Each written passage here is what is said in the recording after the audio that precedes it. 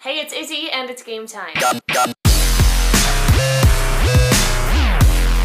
week, I want to talk about coming up with gamer tags. That is probably one of the most difficult things to do when it comes to starting your own live account. So if you're somebody that likes to live game, your gamer tag is basically your name that everybody sees. So for instance, as you can see, mine is Drive By Pudding. I came up with it randomly one night when I was woken up in the middle of the night at like 3 a.m. and I was super slap happy. Obviously, I'm more of a play on words type of person when it comes to gamer tags, but there are so many different kinds that you could really fall into any category. So for instance, the serious ones, okay? So things like XX Demon XX or Kill Shot, King Sniper, Elite Assassin, stuff like that. You see stuff like that all the time in live gaming. Then there are other types of people that like to do name-related ones. So, for instance, my buddy Pat, I made him one that's Mad Patter instead of the Mad Hatter. Also Slick Nick, you know, things like that.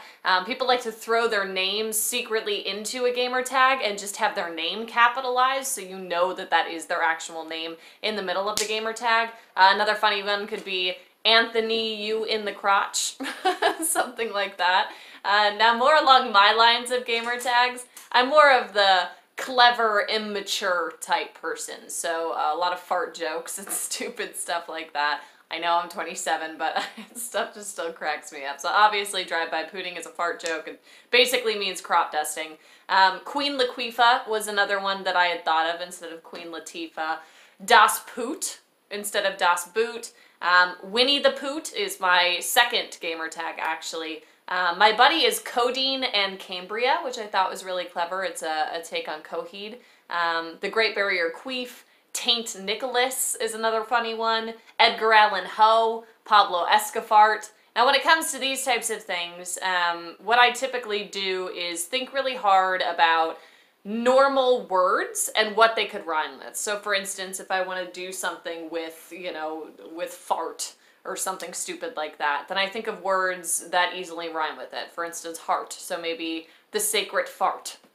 There you go. You know what I mean? Just like little things like that that you could just kind of combine and just really think about in terms of rhyming, and then you have a funny gamer tag. Now what I would do for sure is write them down, kind of keep a log of them. What I do is like text them to one of my friends and lock the text so I can keep count of all the ones that I have. And then going back and looking at them later on, you can be like, oh, I really like that one, or yeah, that one's pretty cool. Maybe I could tweak that one to be funnier, or however you want it to be. Another easy one is your nickname. If you have a nickname in real life, my buddy's a DJ. His DJ name is DJ Trance, and that's literally what his gamer tag is. My other buddy's a DJ, and his name is Doya, and that's what he goes by on here. So really, it just depends on what you want it to be, what you think fits you the most. But it seems like a lot of people tend to have a harder time creating one gamer tag that you have to go by for the entire time. So hopefully those tips help you a little bit in terms of rhyming and everything,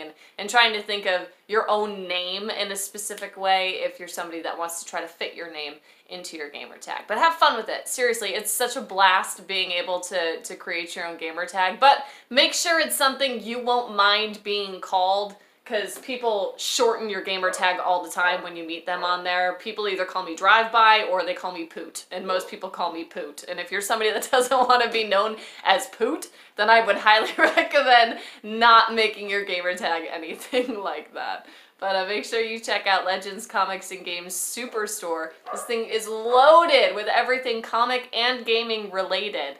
So make sure you check them out on Facebook, and I'll put their logo on the blog here so you can see it as well. And game on!